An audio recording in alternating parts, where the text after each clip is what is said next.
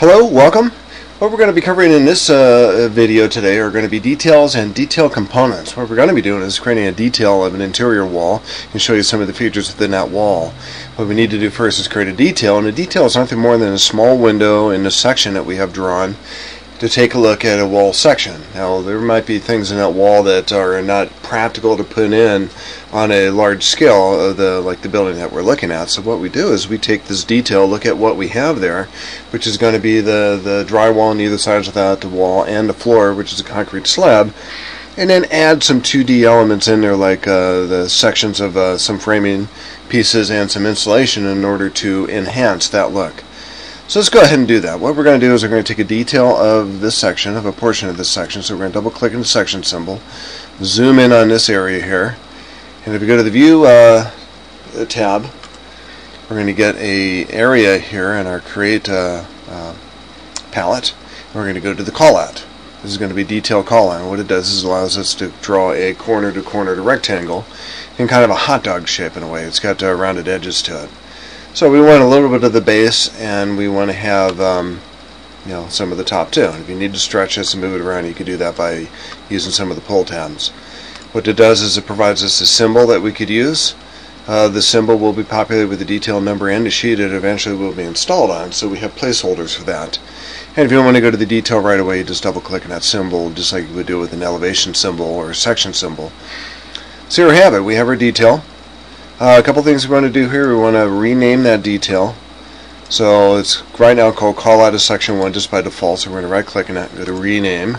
And we're going to call this, just to differentiate it from some of the other elements in our section folder, because it's kind of like a section of a section. It doesn't have its own folder, but it is in the section folder. And we're going to call that Detail Interior Wall. And press OK.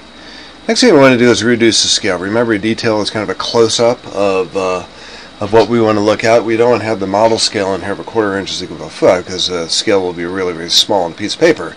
So we're going to make that bigger, and maybe go to like maybe 1 inch is equal to a foot, and go to Apply. And as soon as you do that, you'll notice that the text surrounding that level that we have at the ground level is now relatively small. So it's going to print out at about 1/4 inch or 3/32 of an inch, I believe, on the sheet view when we get there.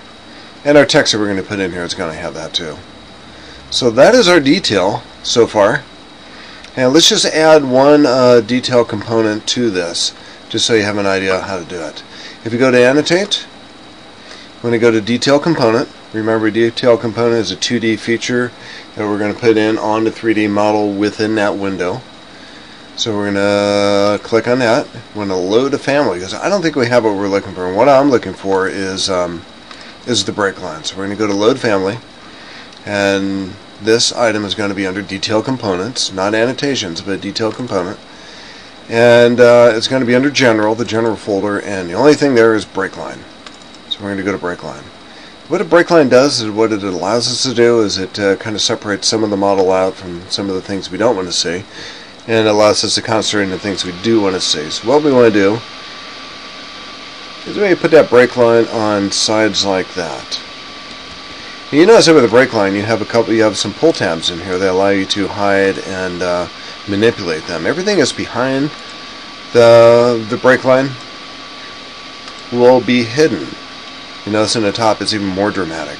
Something you might want to consider too right now is turn off or hide a crop region. This will clean it up quite a bit. But before we do that, let's bring that back and let's crop it just a little bit better so this is a little bit above our break line. And then we can hide that.